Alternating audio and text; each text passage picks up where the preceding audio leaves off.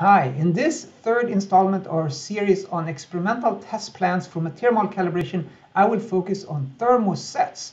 So thermosets are these materials. It could be an epoxy, it could be a pressure-sensitive adhesive. It's sticky material that's used to bond different parts together. And today I will answer the question, what experiments you should perform if you want to calibrate a continuum level material for a thermoset. That is, you want to create a finite element model in which you represent your adhesive using a continuum type element. It could be shell elements, it could be 2D elements, 3D elements, but it's not the case where you have cohesive elements or cohesive surfaces. That requires different testing. It's not part of the discussion today. But if you want to use a continuum level element, I have divided the test plan into 3 cases that I think are most relevant here.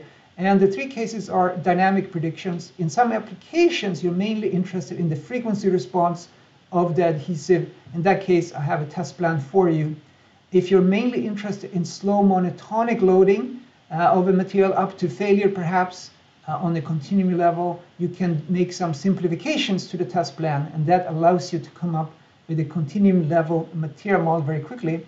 Or you can do the general loading situation, time domain analysis, mainly large strains if you can reach it, but to failure as well. And let's talk about these in orders. Let's talk about the dynamic predictions first. This is something you would do on a dynamic mechanical analysis DMA test machine. I recommend you start doing an amplitude sweep at constant frequency.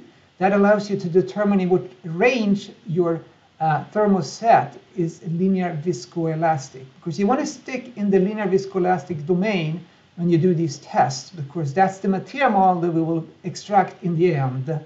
So once you determine that from a sweep of amplitude, you can switch over to do a frequency sweep. In this test, you will measure the storage modulus, the loss modulus, which then will be used in the data extraction in the end. If needed, you can repeat this at different temperatures. And if you do that, you can come up with a time temperature superposition type model using WLF or Arrhenius type scaling of time versus temperature. And the quick fix for the monotonic loading is written here. All you need to do is a uniaxial tension test. I would do it to failure. I would repeat it 2-3 times to measure the variability. And then I would do this on a simple dog bone shaped specimen. If you can make one of those, I would use the best I can, depending on how hard it is to generate the specimens.